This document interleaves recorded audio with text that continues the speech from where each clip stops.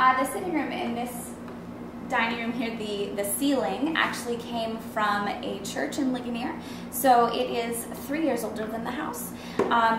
When we were going through and remodeling a lot of this, we found a church was being demolished in Ligonier, and we were able to salvage the tin ceiling, so it is Victorian, and we had to refinish it. It was quite a process, just like everything. We ended up with just one spare tile, but it is in keeping with our style of the house and also fits quite well. So this was the original sitting room where they would host guests. This is the larger room, and this is our larger dining room right now. This was his office, so all of these built-ins are original. Some of them have been painted, so we went ahead to paint over them. Some of them were left intact.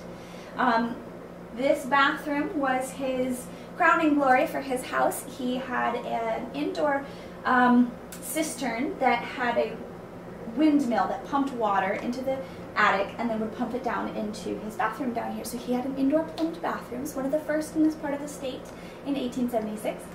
Wow. So he was very proud of that. And as such, we've kept it as a bathroom. It's still been plumbed, so we still use that restroom there. And then this is the gift shop now as opposed to his study. This was the original master suite. As you can see, it echoes the bay window, so down in the dining room down there, this is the largest room. Here, it also has the additional bedroom to the side, which was originally a nursery. Even though it was just his retirement home and he didn't have any children here, it was typical for the time that they would build a nursery. This is our studio room.